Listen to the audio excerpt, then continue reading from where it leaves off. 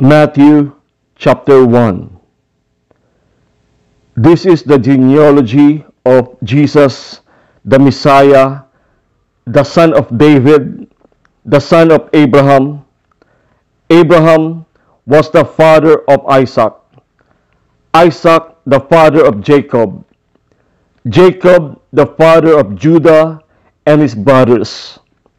Judah, the father of Perez and Zerah, whose mother was Tamar. Perez, the father of Hezron. Hezron, the father of Ram. Ram, the father of Aminadab. Aminadab, the father of Nahshon. Nahshon, the father of Salmon. Salmon, the father of Boaz, whose mother was Rahab. Boaz, the father of Obed, whose mother was Ruth. Obed, the father of Jesse, and Jesse, the father of King David. David was the father of Solomon, whose mother had been Uriah's wife.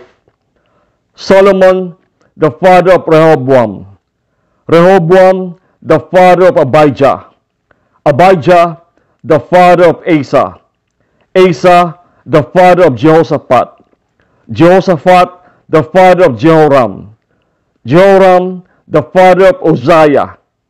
Uzziah, the father of Jotham. Jotham, the father of Ahaz. Ahaz, the father of Hezekiah. Hezekiah, the father of Manasseh. Manasseh, the father of Amon. Amon, the father of Josiah. And Josiah, the father of Jeconiah and his brothers at the time of the exile to Babylon. After the exile to Babylon, Jeconiah was the father of Shealtiel. Shealtiel, the father of Zerubbabel. Zerubbabel, the father of Abihud. Abihud, the father of Eliakim. Eliakim, the father of Azor. Azor, the father of Zadok. Zadok, the father of Achim. Achim, the father of Elihud. Elihud, the father of Eleazar. Eleazar, the father of Matan. Matan, the father of Jacob. And Jacob, the father of Joseph, the husband of Mary. And Mary was the mother of Jesus, who is called the Messiah. Thus, there were 14 generations in all from Abraham to David, 14 from David to the exile to Babylon, and 14 from the exile to the Messiah. This is how the birth of Jesus, the Messiah, came about. His mother Mary was pledged to be married to Joseph, but before they came together, she was found to be pregnant through the Holy Spirit.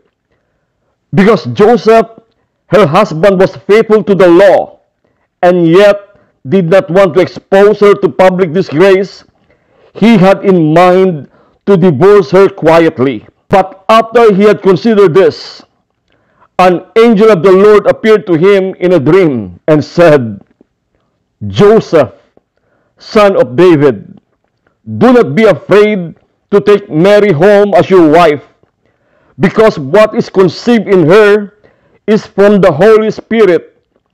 She will give birth to a son, and you are to give him the name Jesus, because he will save his people from their sins." All this took place to fulfill what the Lord had said through the prophet.